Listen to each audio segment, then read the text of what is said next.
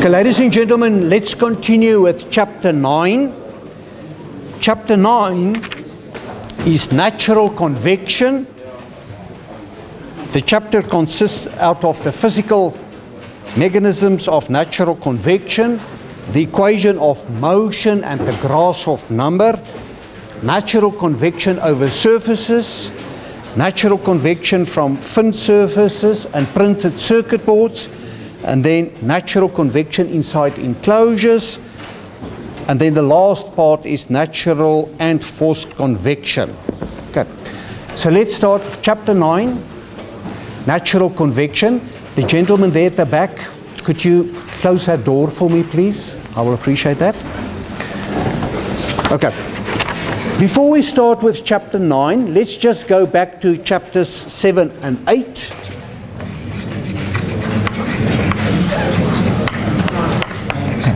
Chapters 7 and 8 were about forced convection. Forced convection. Okay.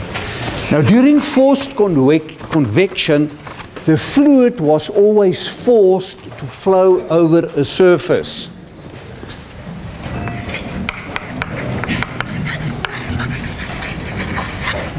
And normally, to make that possible, we will have a fan, a pump, a compressor, or a turbine. Those are typically the mechanical elements that would force flow for us over a surface. And very importantly, the Nusselt number was always a function of the Reynolds number and the Prandtl number. Okay. And unfortunately, there's not one equation that we can always use. Okay. This function depends on the geometry, the surface that we consider, and it also depends on the flow regime. So we know the flow can be laminar, can be the transitional flow regime, or it can be turbulent flow. Okay. And in each one of them, the flow might be developing, or it might be fully developed. Okay. Developing or fully developed. The same for transition flow, it can be developing or it can be fully developed. Fortunately, in turbulent flow, the flow develops very quickly. Within 10 diameters, then it is fully developed. Okay. And then also in the laminar and transitional flow regime, it is also going to depend on the surface. If the surface is kept at a constant temperature, is there a constant heat flux, or it might be not one of the two, but a combination of the two.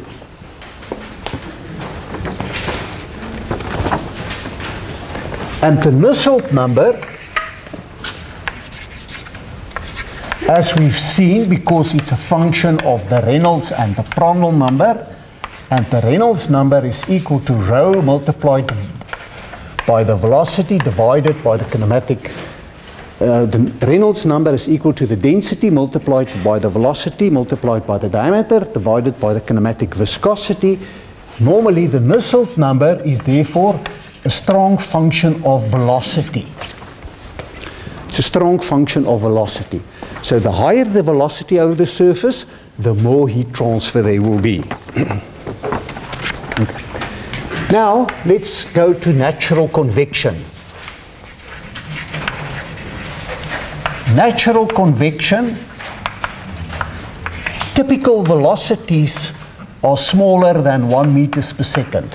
It's very rarely that we will find in natural convection velocities larger than 1 meters per second. Typically less than 1 meters per second. And there is no external source. And what we mean with an external source is there's no pump, there's no fan, no compressor, no turbine.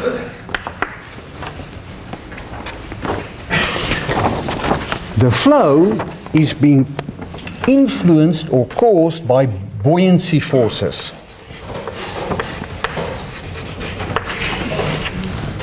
Buoyancy. And we are going to see that the Nusselt number is a function not of the Reynolds and the Prandtl number, but is now going to be a function of the Prandtl number and the Grashof number. The Grashof number. And these two together are called the Rayleigh number. The Rayleigh number. Okay. So the Nusselt number for natural convection is a function of the Rayleigh number. In forced convection, it is the Reynolds number and the Prandtl number. In natural convection, it's the Rayleigh number. But we have to remember, inside the Rayleigh number is the Prandtl number. Okay. And then there's a last type of problem, which is a combination of forced convection and natural convection.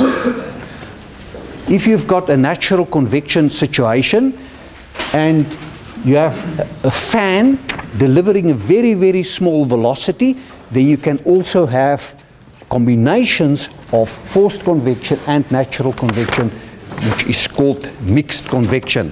We will get to that a little bit later. Okay, paragraph 9.1.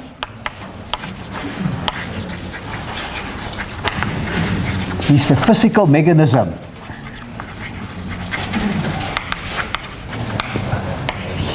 Physical mechanism of natural convection. Let's consider a hot egg. Hot egg on a surface, and we know that the ambient air is cold relatively to the hot egg. Okay, so what is now happening here on the surface is there is conduction from the hot surface to the air. This temperature of the air increases. The ideal gas law says that if the temperature increases, the density decreases. Okay. So the density decreases, and the result is a flow pattern that looks something like that. Okay.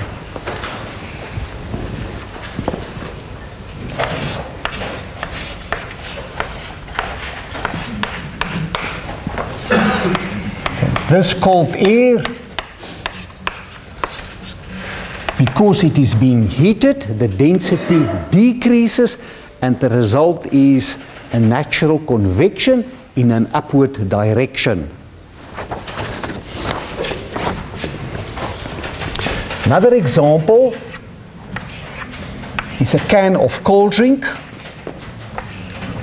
Let's suppose it is cold and it's a warm day.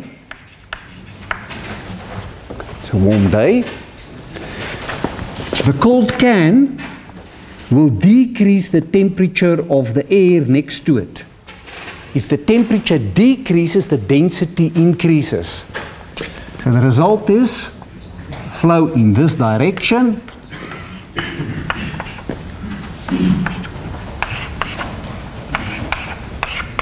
And we have natural convection around the cold can. So people always say hot air rises. It's not really absolutely correct. What we have is the density changes,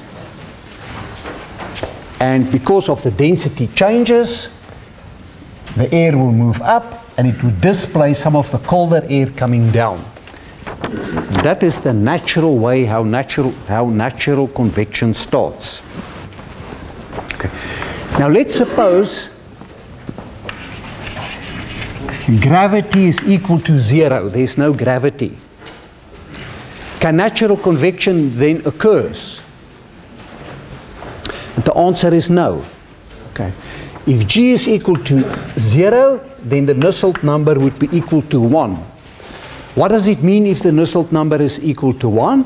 It means that the heat transfer will be by conduction only. Just going back to your physics, remember the buoyancy force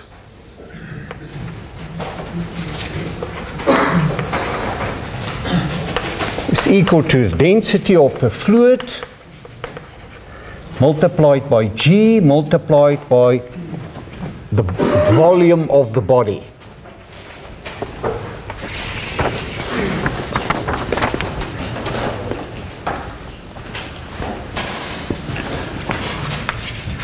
Okay.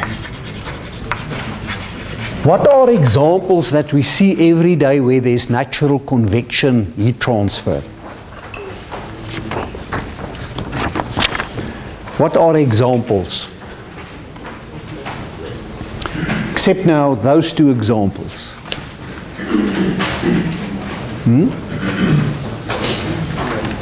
Okay, in many cases the cooling of electronic components.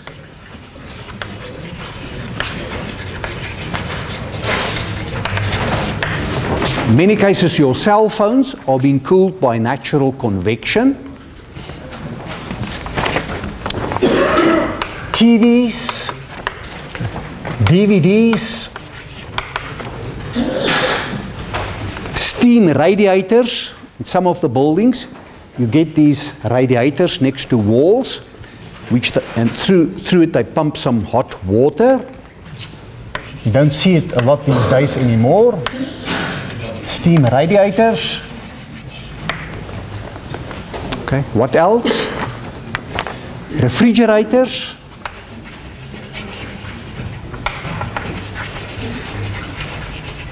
In most of your houses there are refrigerators, and at the back the condenser is not being cooled by a fan.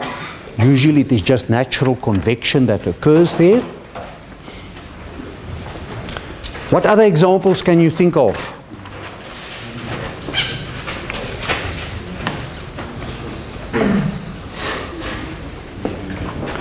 These lights, the lights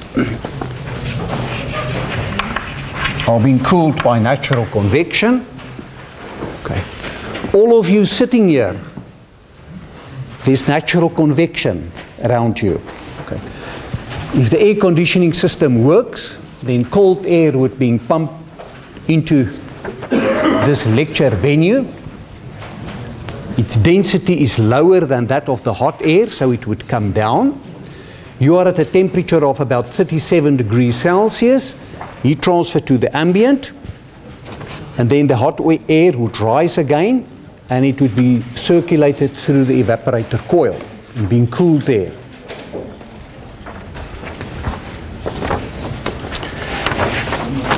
Okay, just going back to the buoyancy forces and Archimedes' law. Let's suppose you've got a ship in water. Ship in water. And that would be the weight of the ship. And that would be the buoyancy force.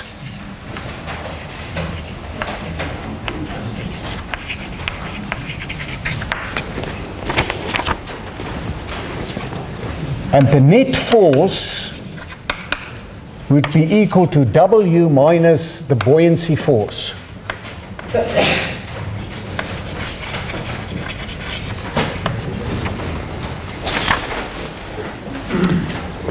Okay, the weight would be equal to M multiplied by G. The mass would be equal to the density multiplied by the volume of the body multiplied by G, so that we can write the net force as the density multiplied by the volume of the body multiplied by G minus the density of, Archimedes says the buoyancy force is equal to the density of the fluid multiplied by the density multiplied by the volume of the body.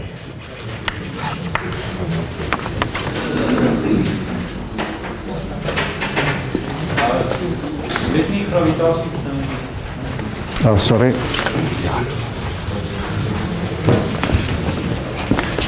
So here also,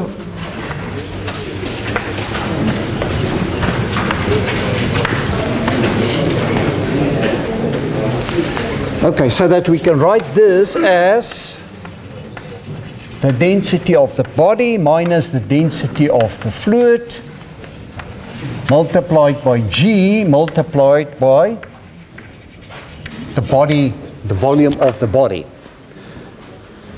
So what does this tell us? It tells us that the force depends on the difference in the densities of the body and the fluid.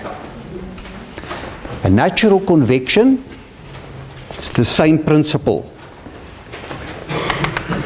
There are a few steps in the textbook that I'm going to skip that you can work through, but what this is going to is the fact that a volume expansion coefficient beta is being defined. The volume expansion coefficient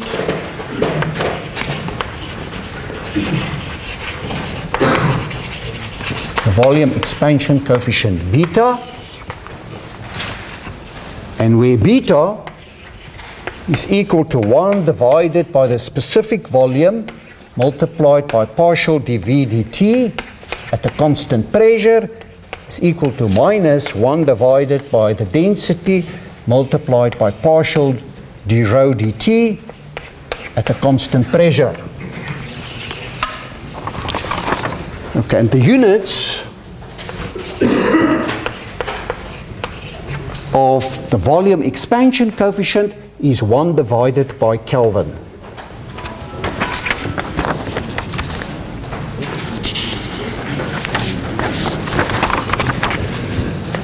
Okay, again, I'm going to skip a few steps.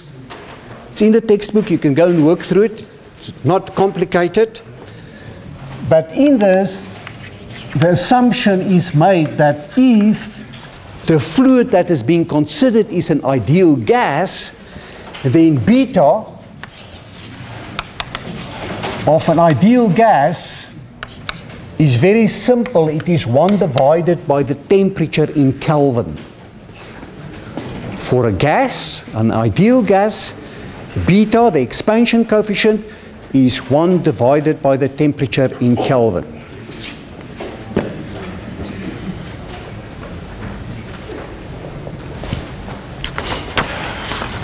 Okay. A large beta, what does a large beta mean?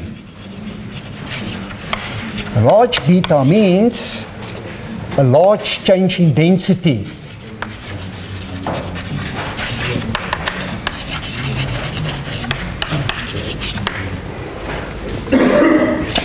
With temperature. Okay. A large beta means there's a large change in density with temperature. Right. Paragraph 9.2 is the equation of motion.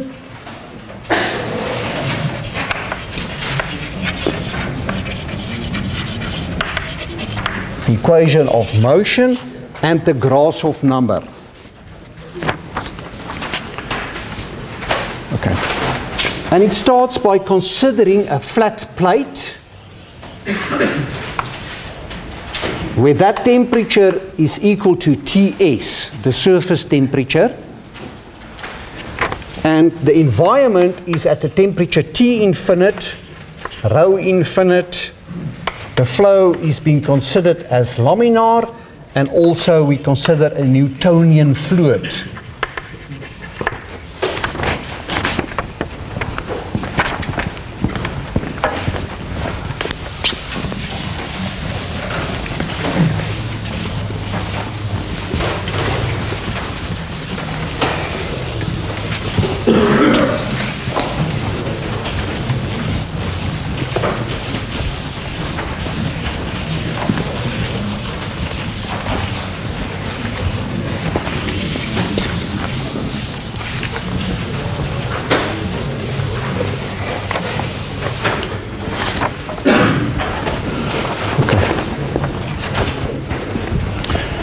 If we now consider the flow around this vertical tube, it is at a temperature Ts, where this temperature is higher than that of the environment. So in terms of our discussion now, we know that the flow is going to move up. Okay. So if we now plot the boundary layer at that point there, how is it going to look like? We know that the velocity on the wall is going to be equal to 0. Okay. Then it is going to increase. But what is different now than that of forced convection is that the velocity boundary layer is going to look like that. Okay. It's going to reach a maximum, and after that it is going to decrease, because it can't keep on up to infinity having a velocity. The influences are local, it is just next to the wall only. So the boundary layer of the velocities looks something like that.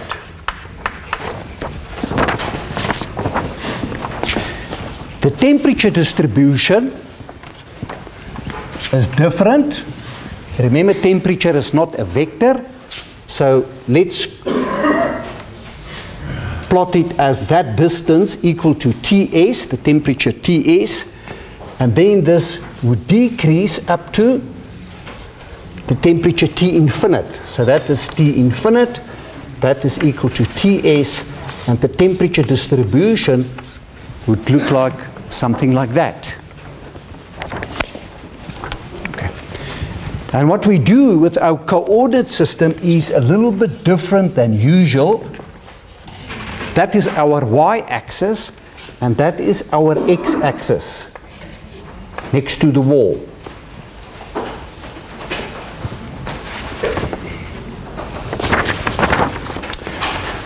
And what we do is we're going to consider a small volume inside the boundary layer. So if we consider this small volume of a distance dx in that direction and a distance dy in that direction, then we know it must have a certain weight, which is easy to get. It is the density multiplied by the volume. And if that is equal to the pressure P, then that is equal to P plus the P dx multiplied by dx, the distance dx. And if this is the shear stress tau, then that is equal to tau plus d tau dy multiplied by the distance dy.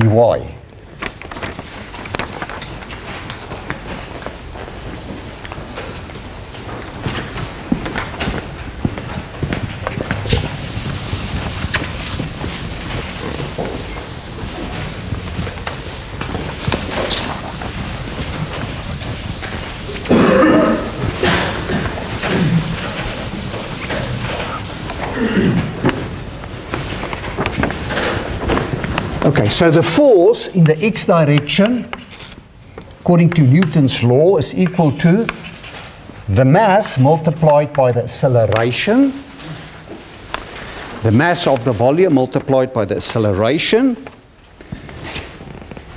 The mass is equal to the density multiplied by dx multiplied by dy multiplied by dz, and dz is equal to 1. So we consider it as a one-dimensional problem in the z direction, a depth of 1 meter. Okay. And this acceleration, we've done acceleration in the first lecture of this course. I'm not going to write everything out, but it can be written as u multiplied by partial du dx plus v multiplied by partial du dy.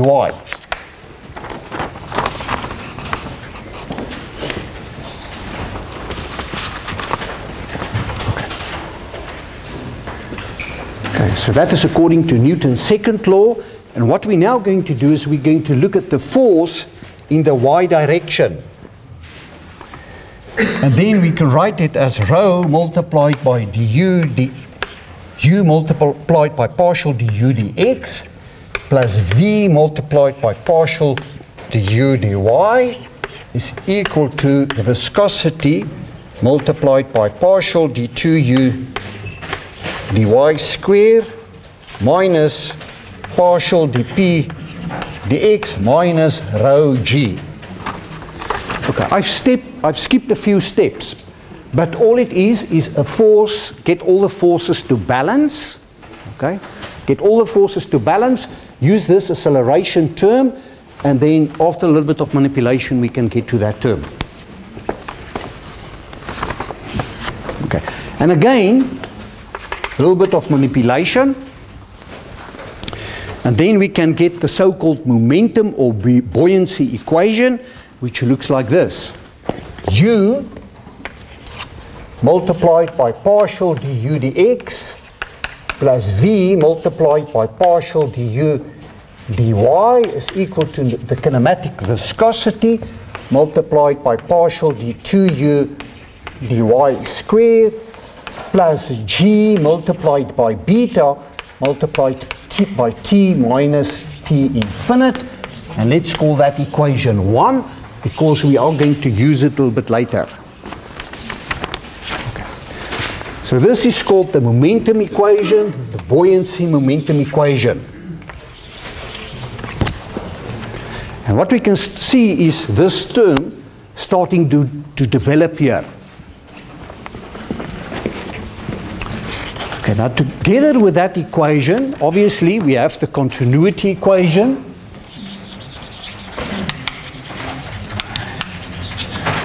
That we can also go and consider for this case, which would be equal to partial du dx plus partial dv dy is equal to 0. And the energy equation, which is equal to u multiplied by partial dt dx plus v partial dt dy is equal to alpha multiplied by partial d2 t dy squared.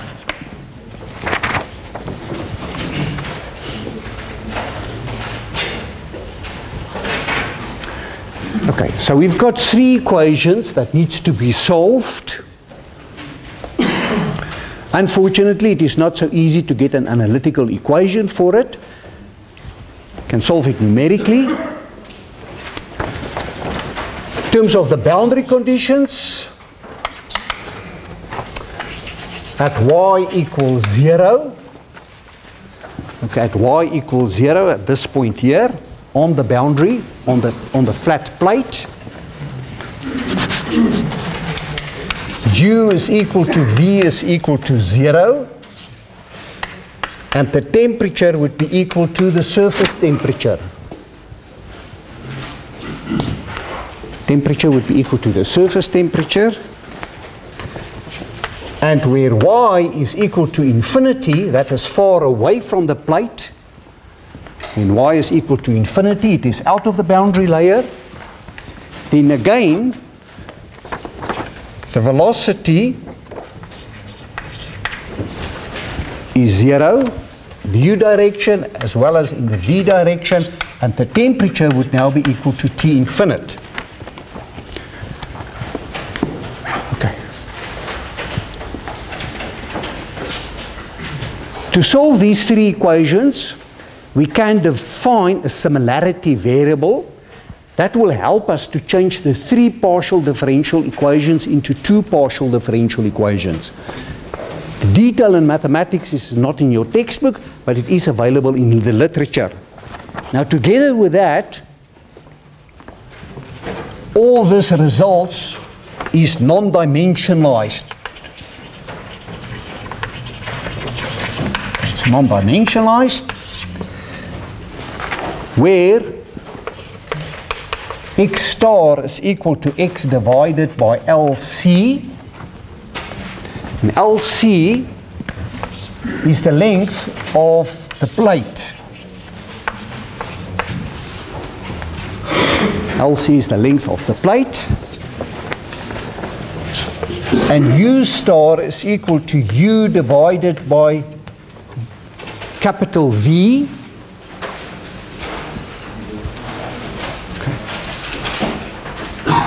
Now normally we would say capital V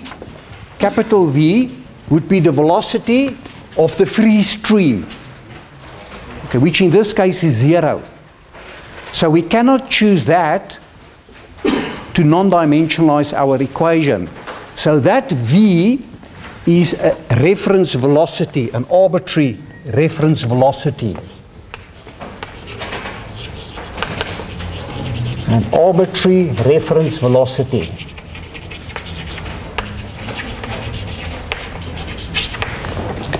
And you can go and choose it wherever you want. Maybe you would like to choose this maximum velocity here, if you want to. Okay, and together with that is the non-dimensionalized temperature is then defined as T minus T infinite divided by Ts minus T infinite. Okay, and all this can now be substituted into equation 1. Into equation 1. And it can be made a little bit neat. And it's got lots of terms on the left-hand side. That is not so important now. But what is important is the term just after the equal sign. This term looks like this. It is G multiplied by beta multiplied by T minus T infinite multiplied by LC to the third divided by the kinematic viscosity square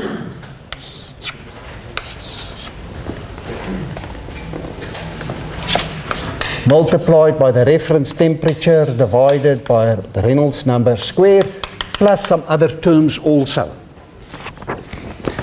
But this is the specific term we are interested in.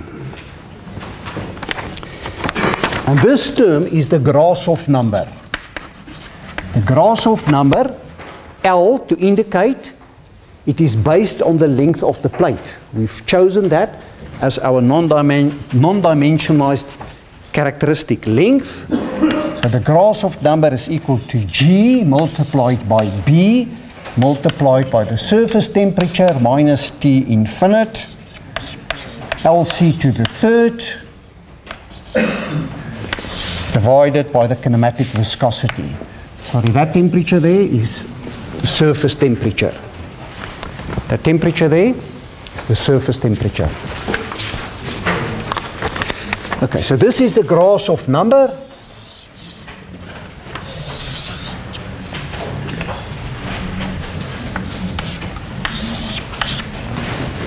Grashof number.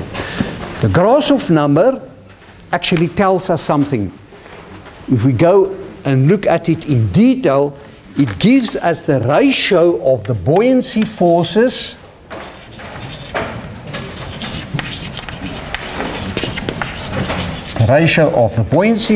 to the viscous forces.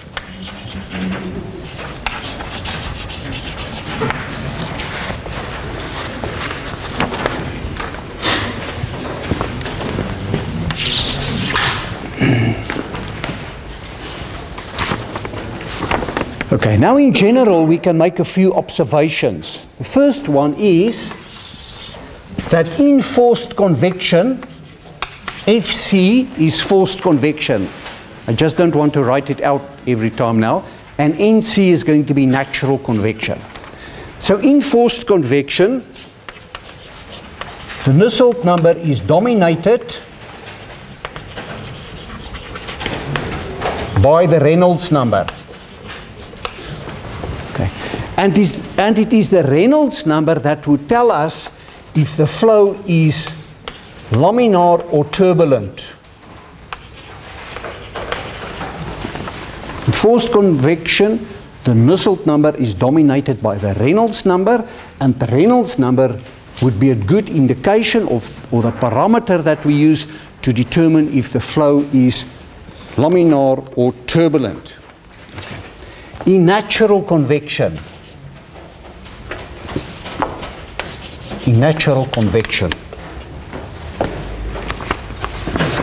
the Nusselt number is dominated by the Grashof number. And now it is the Grashof number that tells us if the flow is laminar or turbulent.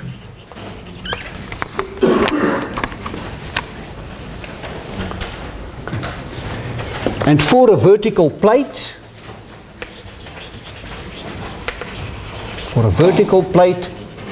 that would be a Grashof number of approximately 10 to the 9th. If the Grashof number is smaller than 10 to the 9th, the flow would be laminar. If it is larger than 10 to the 9th, it would be turbulent.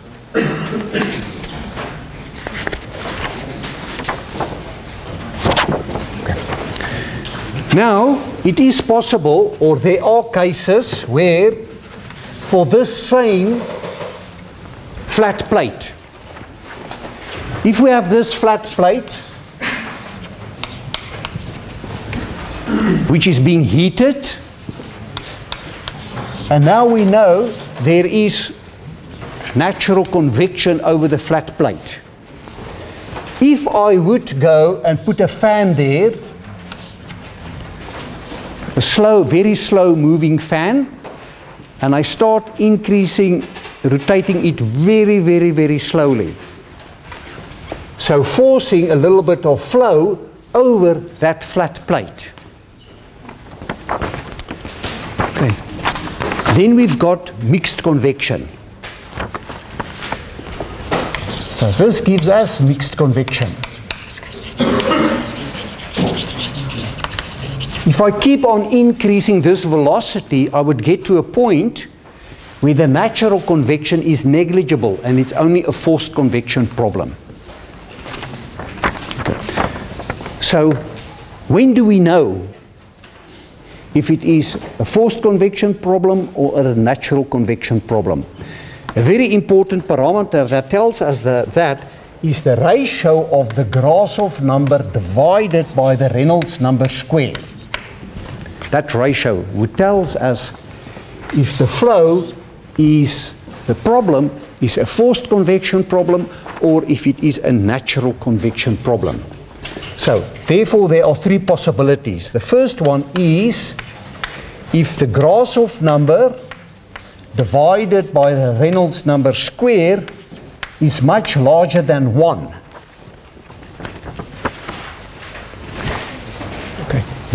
Then the inertial forces are negligible and it would be a natural convection problem.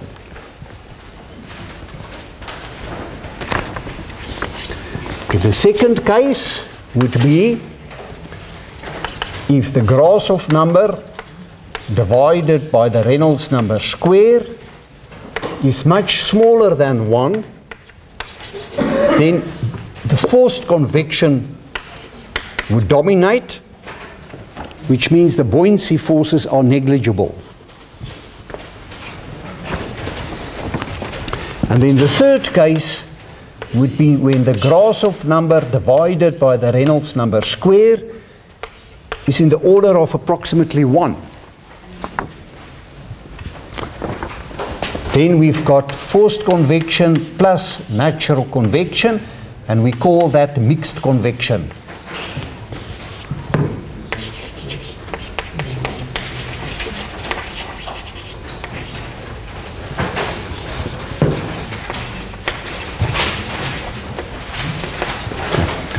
Mixed convection. Just as an example, let's suppose we look at these three different cases. We've got a hot cylinder hanging from the roof. This cylinder is hot.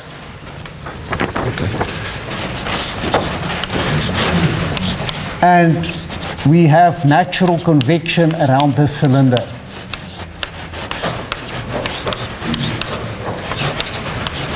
Okay, so it is a natural convection problem. For this category of problem, the Grashof number divided by the Reynolds number square is much larger than 1.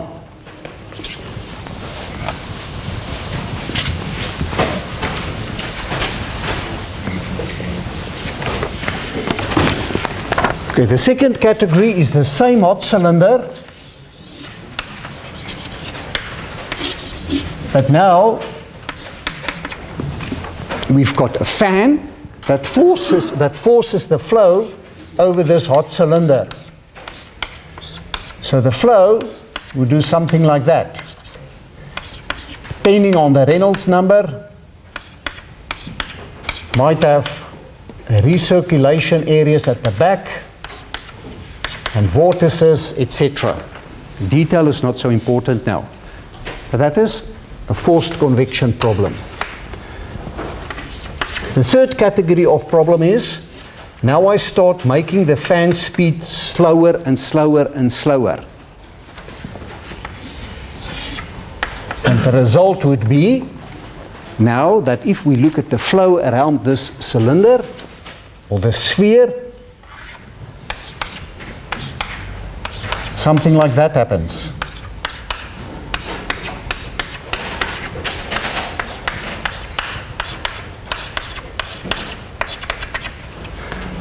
Okay, so we've got forced convection plus natural convection, which is mixed convection.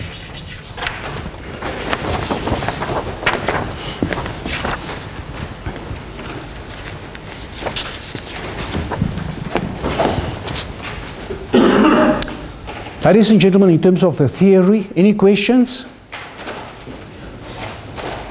If not, thank you very much. You can cut, okay.